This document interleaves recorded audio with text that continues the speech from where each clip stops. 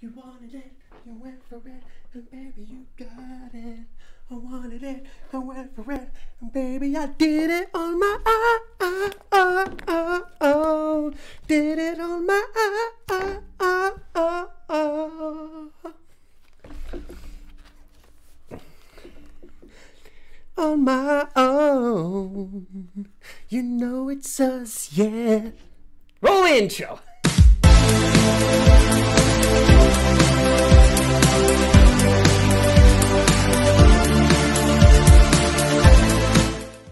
Oh, what's up, Retro Activist? Kenzie Retro here, back with another film review. Don't worry, these film reviews are spoiler free, so you're in safe hands with me.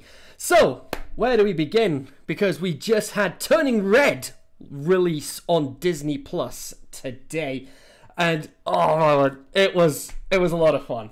It was a lot of fun to watch. I mean, where do we even begin? So, I've got my notes written down, so I'm going to try and keep this as brief as I can.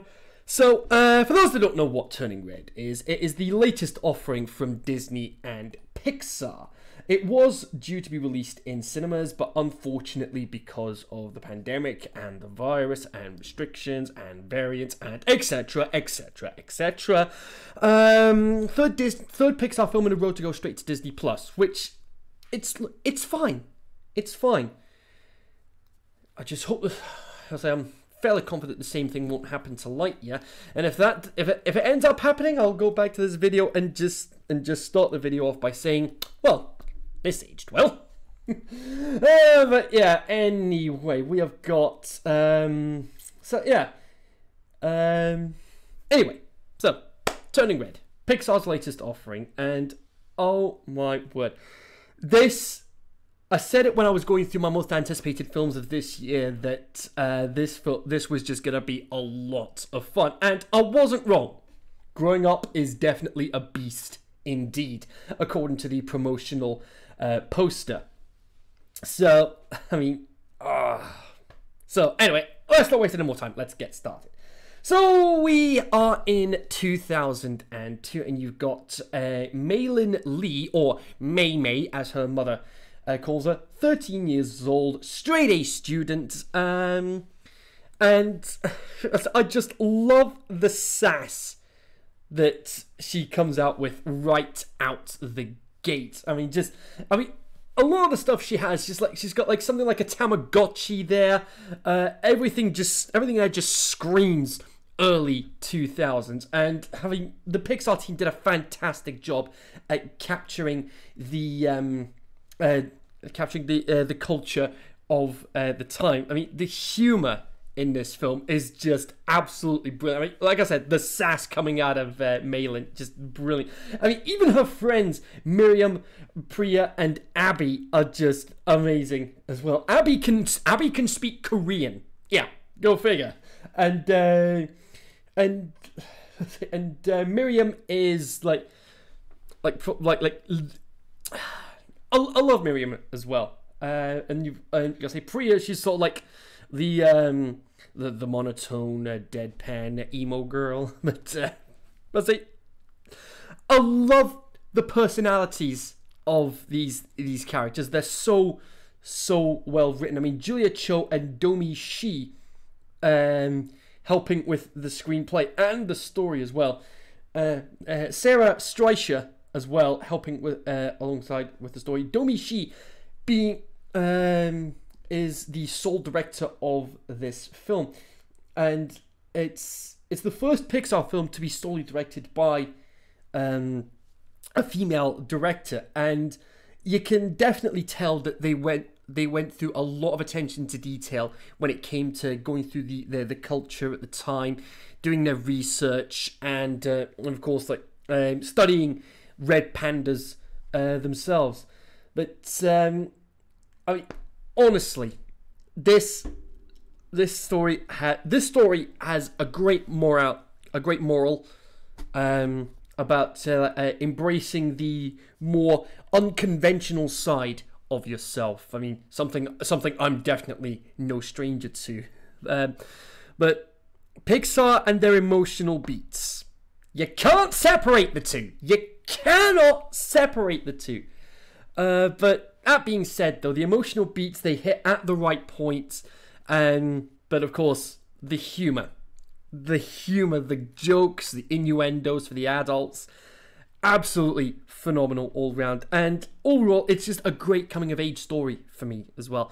Like I said, the characters are very, very well written, and they're very relatable as well, especially Malin's family, who, given the culture of her family, like I say, straight A student, just like being as best they can be, and the cast that they got, then the cast that they got was, I mean, the cast are fantastic. I mean, you got James Hong, Sandra Oh, Ava Morse, Orion Lee, Wei Ching Ho, and Rosalie Chiang as Malin herself. I mean, I love the casting, and like I say, the characters very well written and very relatable at the same time.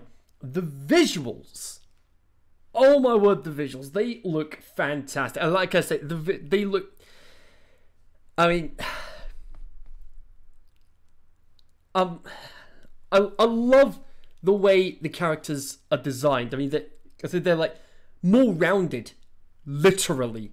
but even at that, so the visuals for all the dreamlike sequences throughout the film, as well, and the transformations from Malin from girl to panda. I mean, I love the attention to detail as well. The fact that they actually went through the trouble of giving her red hair as soon as she turns into the red panda for the first time, because the red panda is actually part of her family's history with their ancestors, and I love how they've actually done that. I mean, the first time we see the transformation, which was shown in like the trailer, like one of the trailers for the film, it's I mean, it works.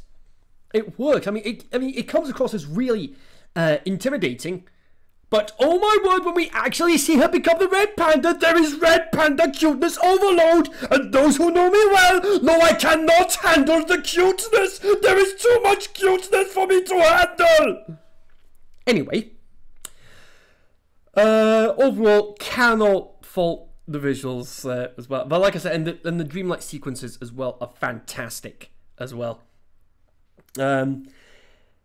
And yeah, it was inevitable I was going to be talking about this. Yes, it's time to talk about the soundtrack. You wanted it, you went for it, and baby, you got it. The songs by the band Four Town are fantastic. Really catchy. Yes, I grew up with boy band music, and I love boy band music. And this captured my love for boy band music at the time as well. I mean, this was peak boy band territory for me, like the early 2000s as well. I mean, Westlife was still at their peak. I mean, you had new boy bands coming onto the scene. You had Busted, McFly.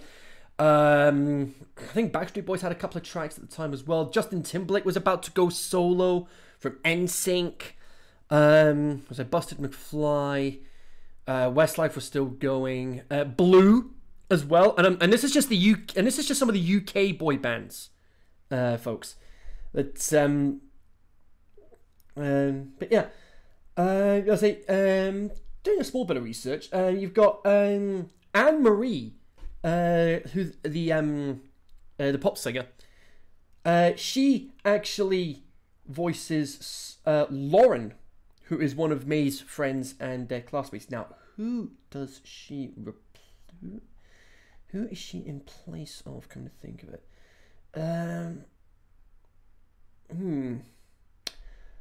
not sure, but I'll try and find that out when I get round to doing this film in the King of Isolation. And talking of which, folks, I know what you're thinking. Where's Finding Nemo? Where's The Incredibles? They're gonna be up this weekend, folks. Don't worry. The episodes are gonna be up this weekend. Hopefully, I can get Finding Nemo done today, up for Saturday, and then The Incredibles editing on the Saturday, and then hopefully getting it up on the Sunday. But that being said. It's the soundtrack is fantastic. Like I said, the the Four Town song's really catchy, and an amazing score as well in terms of the composer Ludwig Göransson. This is his first Pixar credit to his name, and he did a fantastic job with the score. He's actually got a couple of Grammys as well. One of them, he actually has a Marvel credit to his name. He actually has a Grammy for doing the score for Black Panther. So I mean that's a pretty big deal, folks. That is a pretty big deal. What else has he done? So I'm going through his accolades. Black Panther. He helped with the song "This Is America" from Childish Gambino, who is also known as Donald Glover. Record of the Year, Song of the Year with the Grammys. He got 3 Grammys that year in 2019. Got the Oscar that year as well. He's helped do the music for The Mandalorian as well. Got a Primetime Emmy as well.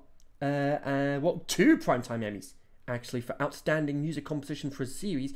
And he's got a Grammy nomination for Best Score Soundtrack for Visual Media for season 2 of The Mandalorian. I mean, what an incredible choice for the composer for this film. And I was like, massive kudos to Pixar for getting such an amazing. I mean, we've got a new composer in Pixar's ranks, and I'm already on board with it.